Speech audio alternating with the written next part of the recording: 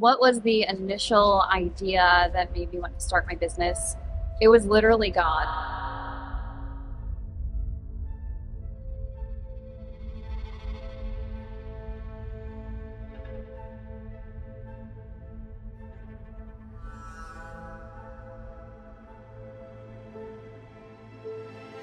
I remember getting a download. I was working a 9-to-5 job. I was absolutely miserable, making 50K per year, and I knew that I was meant for more than just sitting in a desk job all day long working for someone else. And I knew that I could help women become their own boss. I love entrepreneurship. I love making money, and so I just moved. My biggest challenge was trying to please everyone instead of actually speaking to the client that I wanted to speak to. I tried to please so many people that I stayed away from being who I actually am. And who I am is a part of Freedom Queen. It's you love taking action, you love making money, you love being the most, you love moving, and you want to build a $1 million, multi-million dollar movement. So I just was so afraid to actually speak my mind and be who I am that I ended up attracting people, and it's nothing with them, everything with me, people that I didn't want to work with and that weren't actually going to be a successful business owner. And the minute I just got fed up with myself and said, you're going to start speaking the way that you actually speak, you're going to start speaking your mind on social media, I started attracting absolutely incredible women that wanted to build $1 million movements. And now I get to work with dream clients that actually are serious about building an online movement. The more you try and please everyone else, the less money you're going to make.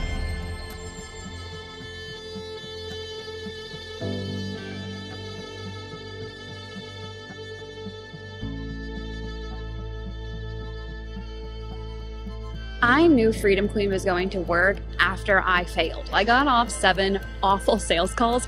Everyone told me no or said yes and straight up ghosted me. I had New York City rent due, student loan payments due, plus I was traveling the world living the Freedom Queen life, but I needed money at the time. And after those 7 failed sales calls, I set up a funnel, high ticket funnel, finally got someone to say yes, and I was like, this is going to work. I was living in Costa Rica in my bathing suit, running around. I'm like telling my boyfriend, I just made $2,500. This is going to work. And right after that, I hit my first 10K month and never stopped moving and scaling since then. When I hit $1 million, I was actually going through a lot of challenges. I feel like that's always how it is. You'll be going after something, going for a huge win, and then bam, something crazy happens to you. And honestly, it's just there to serve you and help you get stronger. As soon as I hit the $1 million, I just remember thinking back to who I was when I first started my business. I just wanted to make $5,000 a month and work for myself and be able to travel the world. And to think that I took my yearly salary and now make more than that in a month, it's just absolutely insane. Whenever I have a win, the first person I go to is myself and God. I'm just like, we did this, baby. Like, you did this, you made this happen. Go to God immediately, because God has literally given me every single thing that I've ever asked for in life. Person-wise, it depends on each. For the $1 million, I think I went to my boyfriend. He was in my house. I just ran downstairs. I'm like, Robbie, I made $1 million. And then I called my mom. Extremely proud. Extremely. This is amazing. We knew she'd be famous the day she was born. God gave us a gift. She made it happen. And we're making great memories. How has hitting 1 million changed my daily life and mindset? When I hit $1 million, I didn't really realize it. It didn't really even sink in, and I thought that making $1 million would make me be like, yeah, this is awesome, I'm so excited, this is amazing. But it really didn't change me that much, because I just look at $1 million as, honestly, this is not a lot of money, this is just the beginning.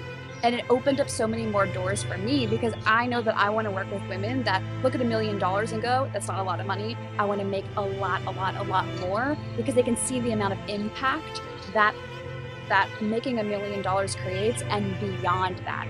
So when I say $1 million is not a lot of money, I'm not saying like, oh, you know, at making $1 million, we're not grateful for that. But it just feels like this is just the beginning for Freedom Queen and for Bridget James Ling. My future plans to take Freedom Queen to a whole other level is to take it to a whole other level. When I see Freedom Queen, and the reason why making $1 million was not a lot of money to me is because I see us doing $1 million days, $1 million hour, $1 million minutes, and it's not even about the money, but it's about creating something that is defying all odds. Whenever I talk about Freedom Queen, it's this. It's not that you're selling a bunch of things on the internet, or you're signing on a lot of clients, or you're going viral on social media. It is about creating something that lasts on this planet and goes with you wherever else you're going to after this planet. So yeah, Freedom Queen's gonna make a lot more money. Freedom Queen's gonna have international conferences and events. Freedom Queen is going to have thousands of women inside of the movement. But honestly, Freedom Queen's gonna wake up the world.